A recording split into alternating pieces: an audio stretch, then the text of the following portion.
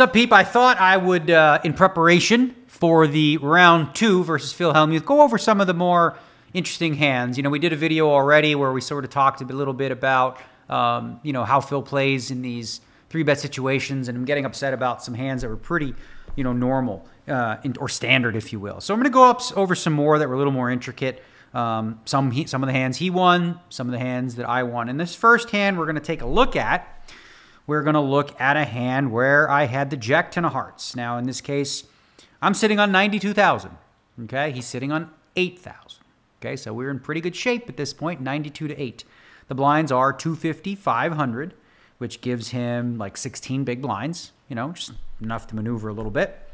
So I go ahead and min raise at this point because when, you know, a player's short stacked, I'm going to go from 2.5x probably down to 2, especially, you know, under 20 big blinds. So I go ahead and make it 1,000 with the Jack 10 of hearts on the button. And he defends with 10-4 clubs. So far, nothing to see here.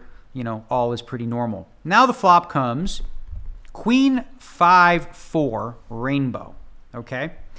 On this flop, you know, after Phil checks, I should bet this flop a decent amount of the time. You need to have a betting range and a checking range. Sometimes I'll be checking a queen.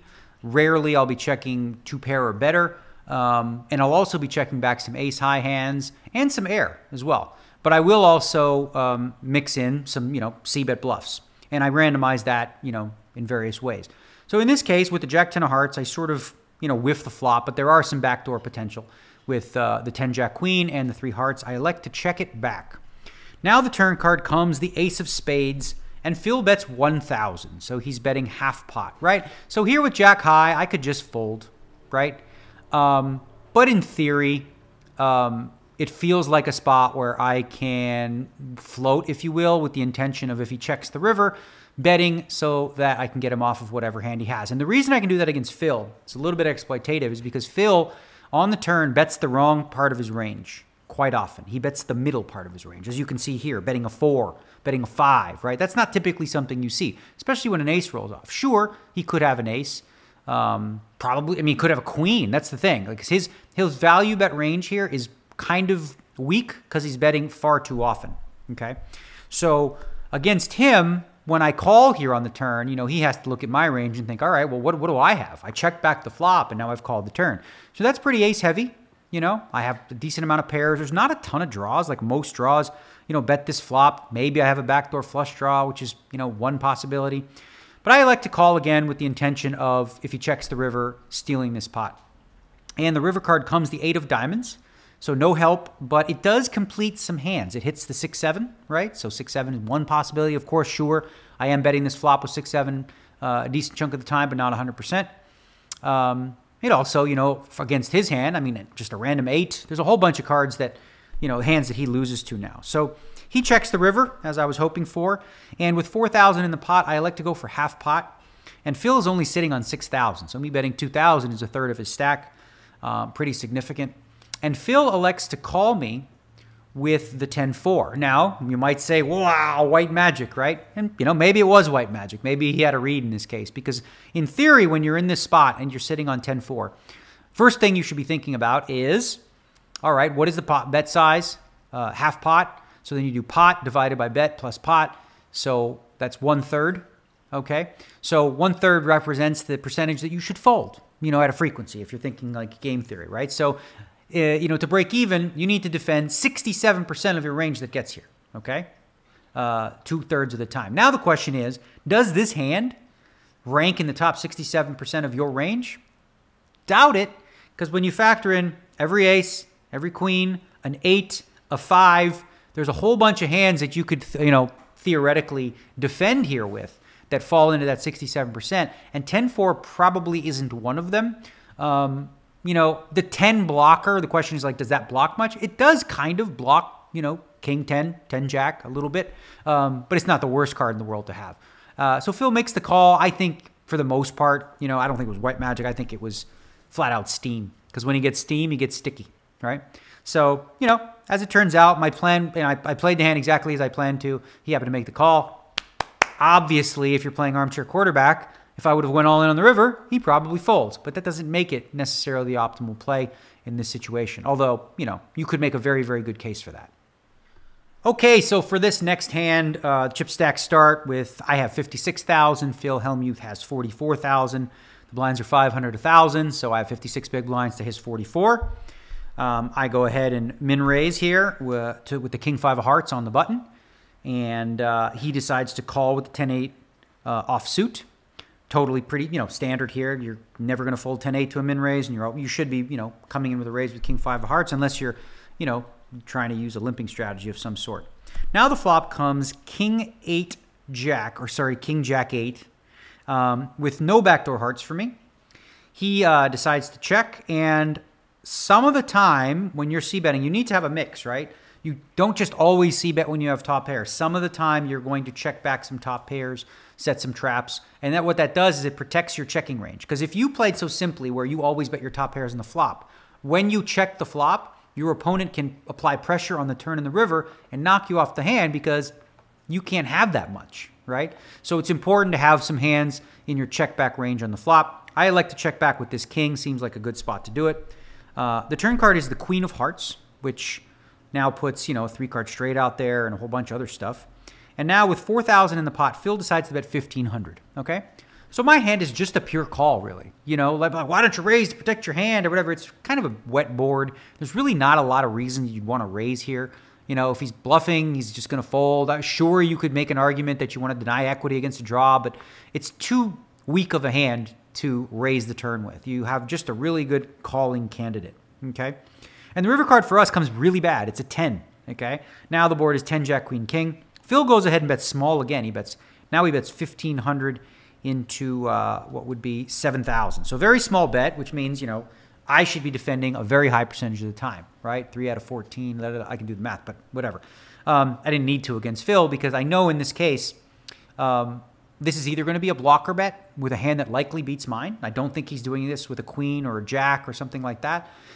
Maybe some 2 pairs, but, he could have a 9 and an ace. Bottom line is the way that I played my hand, I'm pretty, even though I had a really good hand on the flop, by the river, the hand in terms of my range and where it ranks is quite low, right? Because I could have an ace, I could have a 9, I could have 2 pair, I could have, a better king. There's a whole bunch of hands that I can have that I can, profitably call with that a king makes for quite an easy fold, especially when you consider my opponent, who is going to take this line very rarely as a bluff for that sizing.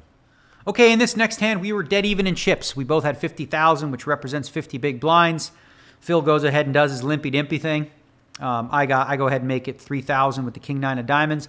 Now, what I was using against his limps was typically, and I didn't get a lot of 7x situations arise, but I was randomizing between raising his limps to 3x or 7. I only got 1 7 in, and it happened to be 7 deuce of spades. Goofy hand. But in this case, I decided to raise with the king 9 of diamonds, and he calls in position with the 9 6 of hearts. Now, the flop comes good for me.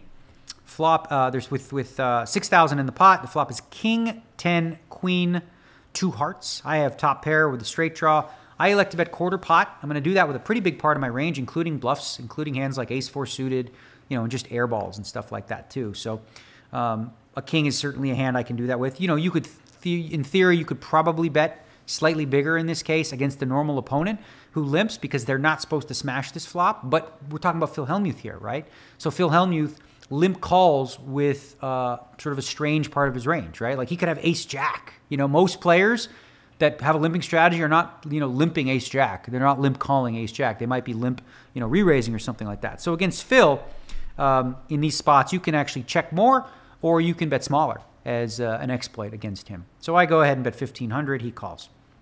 Turn card is a 6 of spades. Now we're talking about 9,000 in the pot. I like to go for 5,000. I was trying to hit around 65% of the pot, something in that neighborhood, with my top pair, charging any sort of draws and really kind of targeting a queen or even a 10 because Phil's going to call me with a queen and a 10 here a high percentage of the time as played. He does call. Now the river card comes, the 3 of hearts. And I'll be honest with you, I really didn't notice that it was a heart, but it had no impact on the hand because I would have bet anyway. I mean, the only impact it had was he sucked out on me. So I go ahead and bet 6,000, which when you consider the pot size, there's 19 in there. So I'm betting pretty small. It's kind of a blocker bet, and I think this is a good candidate to do that with. And Phil goes ahead and raises to 17,500, and I quickly throw my hand away because in these spots, when you have a king, you have a bluff catcher, right? So Phil Hellmuth is either bluffing or he can beat a king. He's not raising you on the river with any hand that falls in the middle of that category, right? So it's either a bluff or value. And the question is, what bluffs does Phil have here? Really, when you think of the combinations of value, all flushes, right? So let's say there's 45 combinations of flushes, different combos of 2 hearts in his hand that he could have. What bluffs do you find here? Is Phil going to be the type of guy that turns like Jack 7 offsuit with the Jack of Hearts or something into a bluff, or something like that? Not typically, and not for that size, and not in this situation. So it makes for an easy fold against Phil, but a much more difficult spot against someone like, who's much more aggressive in these spots, who may actually, have a hand like, 10 Jack with the Jack of Hearts and decide this is a good card to bluff with, which, it would be. It could be a spot where you turn the 10 into a bluff here and it would work. But again, as I said, with the way that Phil Hellmuth plays in these spots, his aggression factor on these rivers is quite low. So he's not bluff raising here just often enough. So we make the fold quite easily. And of course, Phil hit the flush.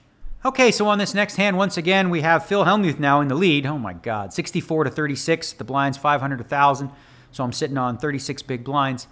He goes ahead and limps, which was kind of his thing. And I pick up the ace-10, and sometimes I'm going to check back with this one, but I'm going to raise probably the majority of the time.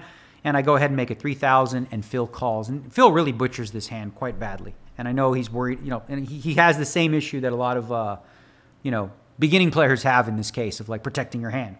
Because the flop comes down ace, 8, 7, all diamonds. So that's a good flop for me, right? I mean, I've got aces with a 10 kicker.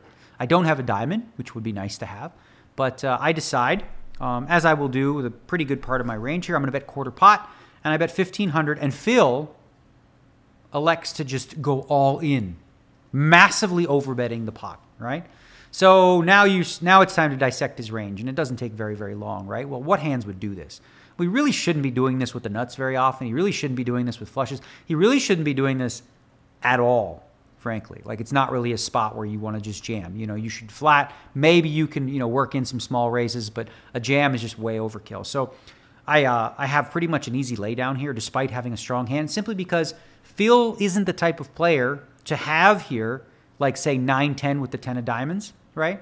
If he did, here's the issue, right? We make this call. Our best case scenario is that we're fading 15 outs twice. So we're an underdog anyway, right? That's our best case scenario, that he just has like some sort of pair in the king of diamonds, or, open and straight, flush draw type stuff like that. So the bluffing part of his range likely may have, well, in a lot of cases, going to have better than 50% equity anyway, right? But when he has us beat, we are just dead. So we make the fold. Phil misses out on an opportunity to win some chips, because had he just flatted, here's the thing. His mindset is he's afraid to see a diamond come off. He's trying to protect his hand. All these things that, actually, like a lot of beginning players or, fear-based players, a mistake they make, because they're not thinking about what's the best equitable situation. They're just thinking about what gives me the best chance to win this pot right now, right? So they're minimizing value, like he did in this case, where he won the absolute minimum.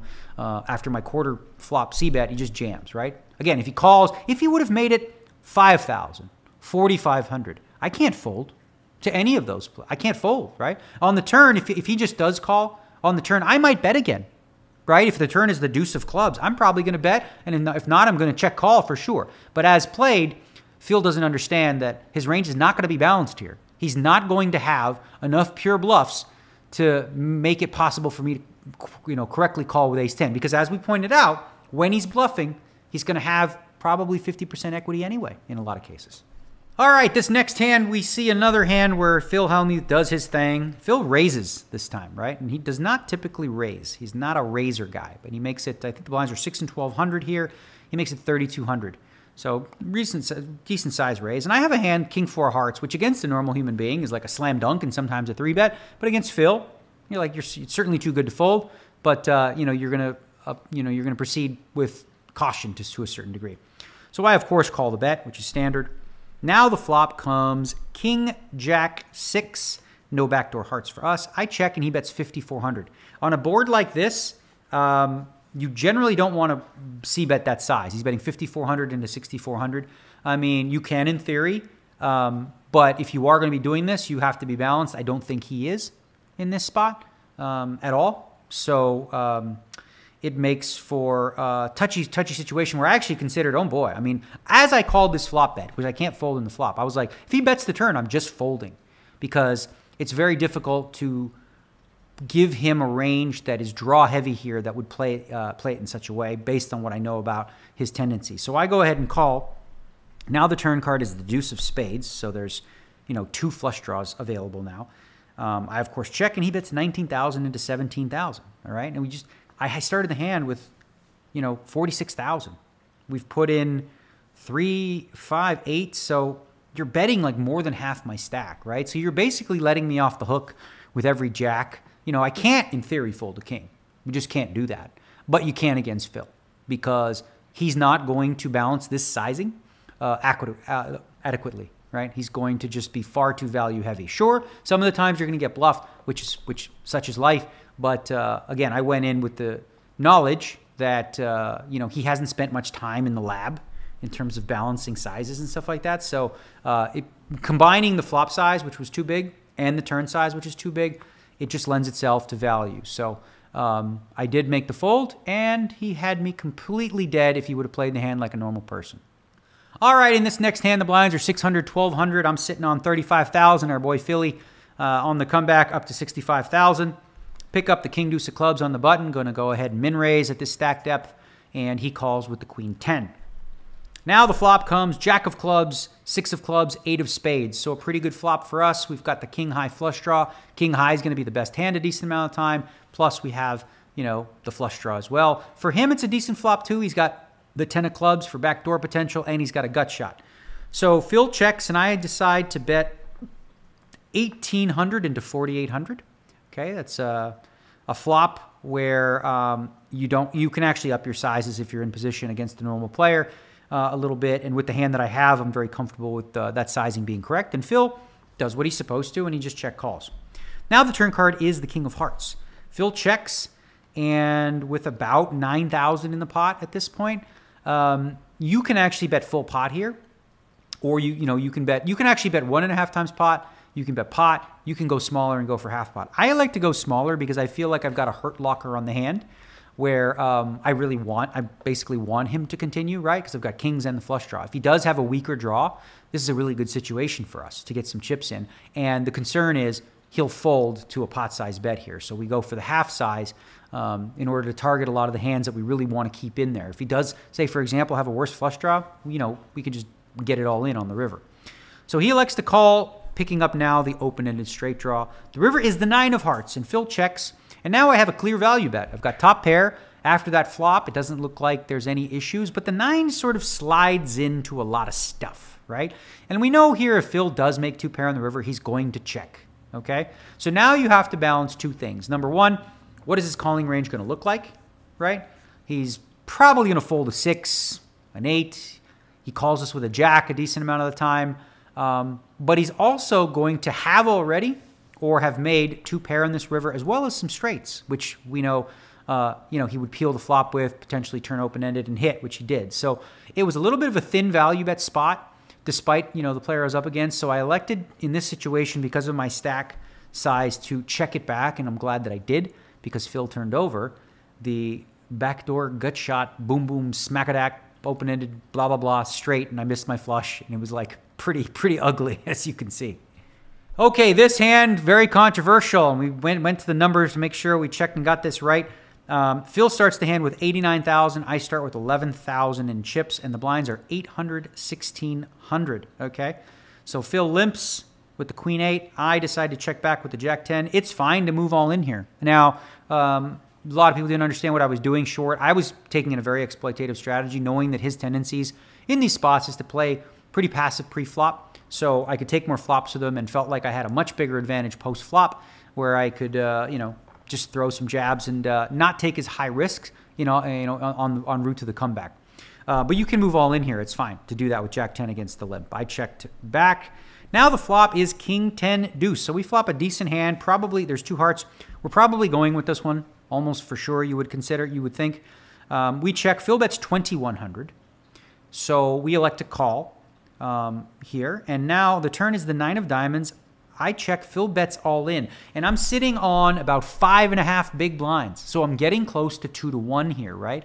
So in a normal situation, in a vacuum, this is just a slam dunk always call, right? And when I first, looked at the hand and people were talking about it, I thought, wow, like I thought I miscounted my chips, but I actually didn't. I had 5.5 big blinds, which I felt like against his range here. The mistake I make here by folding, because it is a mistake, is not factoring in some of the times where because again, part of his range that he bets on the turn is incorrect. So some of the time he's just going to have a 10 here with like a worse kicker. Like he might have 10-8 or, 10-7 or something like that and go all in thinking he has the best hand and is protecting and just wants to get it over with. So 10-Jack is probably too good to call because even if my opponent does have a king, I could catch, I could catch the straight, I could catch the 2-pair and all those kind of things. So that was a case where we made a mistake in hindsight, and it's something that I'll look to in the future as far as in the second match about when he's short and when I'm short, not going so far with the exploits because, I pushed the envelope there, but I didn't expect to ever be in these spots because I thought it was just going to be like a cakewalk as it was, and I'm hopeful that in the second match it is a cakewalk, and we'll do some more hand reviews, of course, after that match where we're victorious. The question is, if and when we win, will our boy Phil Hellmuth challenge me to a third? Because he didn't sound like he wanted to on the last podcast. He was like, well, can we make an agreement where whoever wins this one, it's over? I'm like, God, no.